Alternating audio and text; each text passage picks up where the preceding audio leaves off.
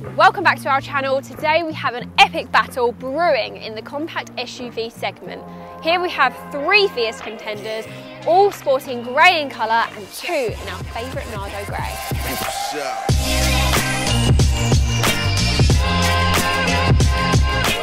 Join us as we pit the 2021 Audi RSQ3 in Nardo grey against the 2020 Mercedes GLC63s in selenite grey and the 2023 BMW X3 competition also in Nardo grey. So let's start off with the exteriors. As you may already know, but for those who don't, these cars are the top spec upgraded versions of each individual model. Each manufacturer have taken these cars and added larger wheels, side skirts and slightly sportier bumpers, overall giving it a more aggressive look. But each car brings its own personality.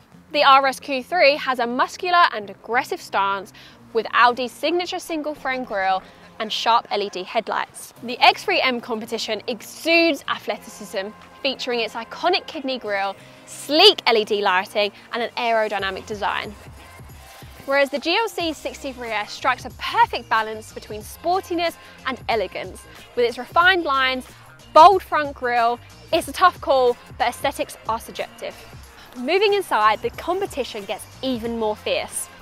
The RSQ3 boasts a driver-focused cockpit with high-quality materials and impeccable fit and finish.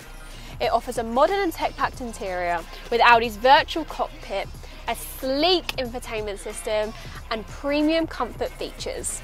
The GLC63 greets you with a plush cabin adorned with premium materials and a well-designed dashboard.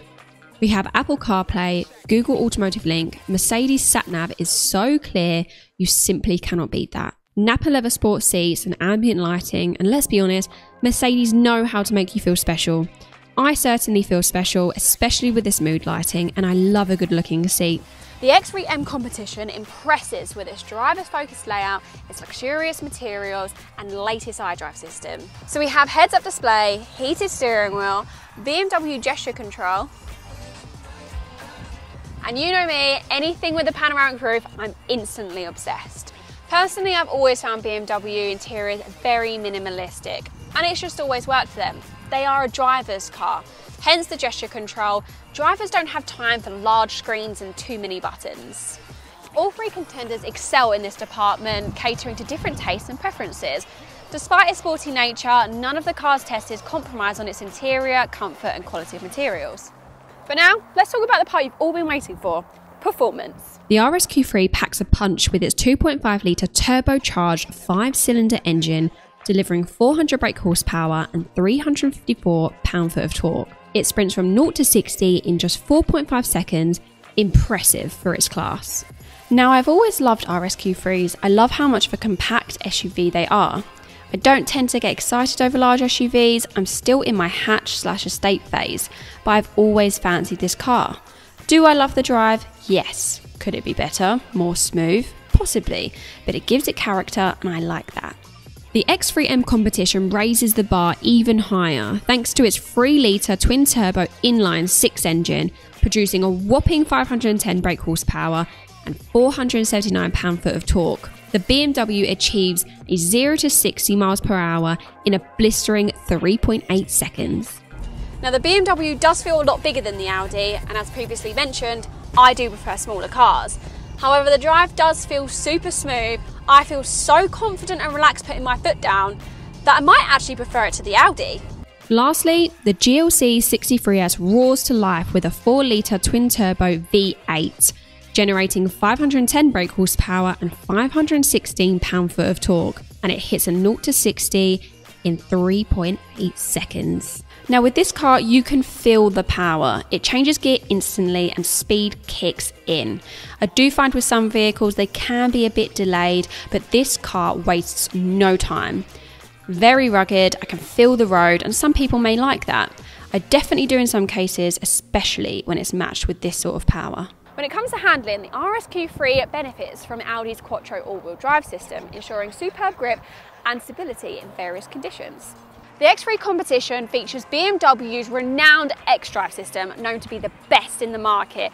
It offers precise handling and exceptional cornering capabilities. Now we know that this is a driver's car and I love this feature of this vehicle, but it also puts my mind at ease for long car journeys. The GLC63s shines with its AMG tuned suspension and 4MATIC all-wheel drive system, providing an engaging and dynamic driving experience.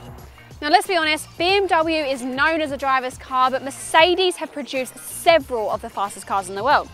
So they obviously know what they're doing, right?